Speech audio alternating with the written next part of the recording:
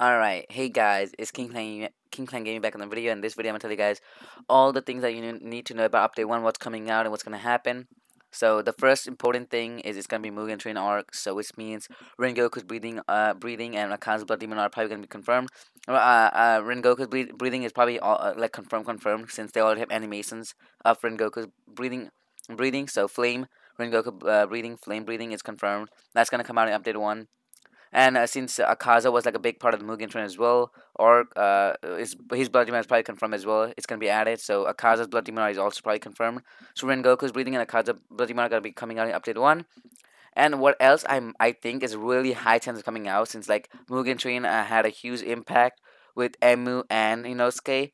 So if they add Flame Breathing and Akaza Blood Demon Art, and they add Emu's Blood Demon Art, which is like a huge part of Mugen Train, they're gonna have to add another breathings to balance out breathings, right? So they're gonna add, if they add one breathing, they have to add one Blood Demon Art. If they have two breathing, they're gonna have to add two Blood Demon Art. So if they add Emu's Blood Demon Art, they're gonna have Inosuke's Blood Demon Art in the game. So Rengoku's breathing, Akaza's Blood Demon Art, Enmu's Blood Demon Art, and Inosuke Breeze breathing. I think those four things are gonna be added. I don't know if Inosuke and Enmu's are confirmed, but it's high chance they had a huge impact on the Mugen Train arc. So yeah, two breathing, two Blood Demon Art, and what else might there be is bosses for them, because you know how there's every breathing has their own boss, and every Blood Demon Art has their own boss. So it's gonna make sense. Rengoku bosses added to get the last kill of Flame Blood Demon Art. I mean, not Blood Demon Art, breathing. My bad, I'm confusing it. And if it's gonna make sense if Akaza was added for the Akaza Blood Demon Art's last move, and same with Enmu and Inosuke, right? So yeah.